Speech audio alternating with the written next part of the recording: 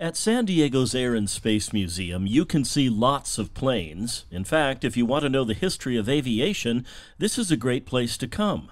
But today, the emphasis is on space, as in way out there space, as in the new Webb Telescope.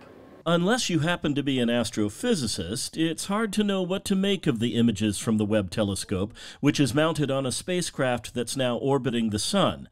Fortunately, we have the museum's Director of Education, Becky Gould, to help us out. I think that you can even treat these images as art and kind of take in the beauty of our galaxy. And then there are ways to simplify things to colors or to things that we do know on Earth. And that's where the kids come in. Stomp rockets, the perfect way to relate to the younger set how a very big rocket got the Webb Telescope to where it is. And there's more. We have pinwheels that are in a spiral shape so that you can kind of have a 3D model of the galaxies that we're seeing.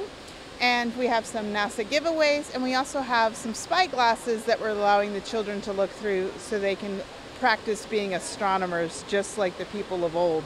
The reaction from these young would-be astronomers? Well, the spy glasses and pinwheels seem to be a hit. But what about the Webb Telescope? What does it do, the Webb Telescope?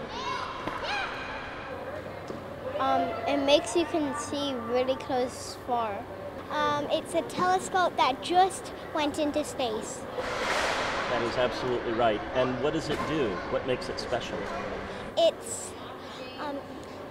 It can take photographs. It sure can. Photographs that will, for the rest of all of our lives, show us astonishing new discoveries, create questions that we never before thought to ask, help reveal greater insights into the essence of our existence, of life itself.